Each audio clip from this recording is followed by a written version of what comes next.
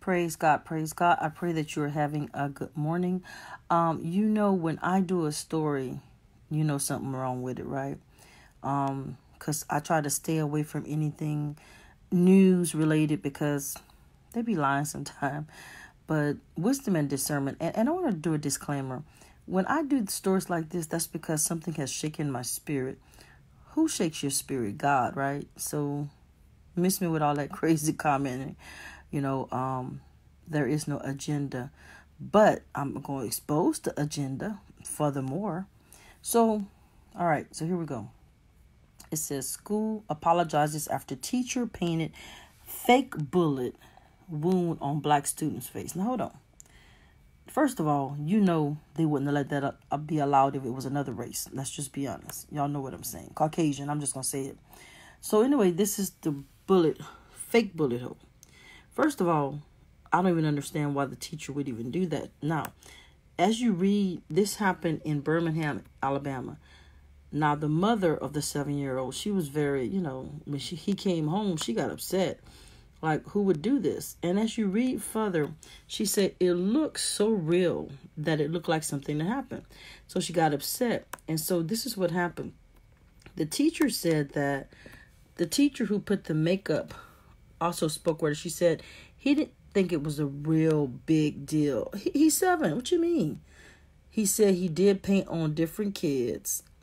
But my thing is this, why would you paint a bullet hole on a black kid knowing that they're killing black men? I'm just saying, look at this. So the school actually apologized. It say, school apologizes after teacher painted fake bullet wound on black student's forehead.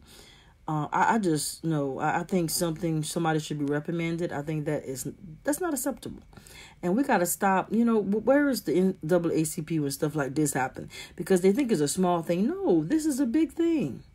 So basically, the mom showed a picture on her Facebook, and that's what really got us some attention. But I don't know if you've heard of this story. It happened actually in October, but it was in Birmingham, Alabama. And the mother was Amon Jackson. No, actually, I'm sorry. That's his name, Amon Jackson. And like I said, it's a fake bullet hole. And I'm going here. It's like we have to start being holding people accountable what they say and do to our children. It seems like black kids are being targeted more and more. And I don't know if y'all understand that. We'll march about this or that or whatever, but it's time for us to truly, come on, you guys, we got to do something. We got to do something. That's all I can say. I'm so tired of it. I really am. It's not acceptable to me anymore. It never was. Come on, somebody, hallelujah. So I'm just letting it be known that it's time for our voices to be heard in every area of judicial, government, school, whatever.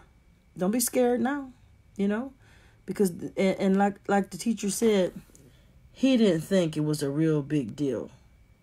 This is what the teacher said. Okay, the teacher who put up the makeup also spoke with her, said he didn't think it was a real big deal. How you do it to your another student then? He was the only one. So I just want you to be aware of what's going on out here. They are targeting people on purpose. They are trying to pit us against each other. And you already know. I just told you the signs of times, They want a race war. And unfortunately, it will happen. But what we need to do is we need to actually hold everybody accountable that do things like this. This is not acceptable. And so I just want to bring it to the forefront. Those that have not heard of the story, you can go and look it up. And the school did apologize. But no, you're right. He needs to be fired. And this is in Birmingham, Alabama. All right, you guys. God bless you. God keep you. And, this poor child. Now, I don't know if y'all realize this is something he's going to have to look back on. Because I promise you, when he grows up, people going to remember this. And that's not fair to him. Why would you even... Lord have mercy. I'm sorry. This one really did something to me. And you're right, Jacqueline. And I thank God that you said that. You wrote that comment, honey. You guys, I don't care where you're in this world.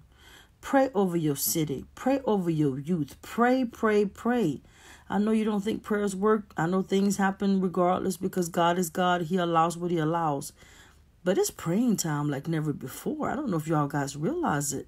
Let's cover our children. Let's cover each other.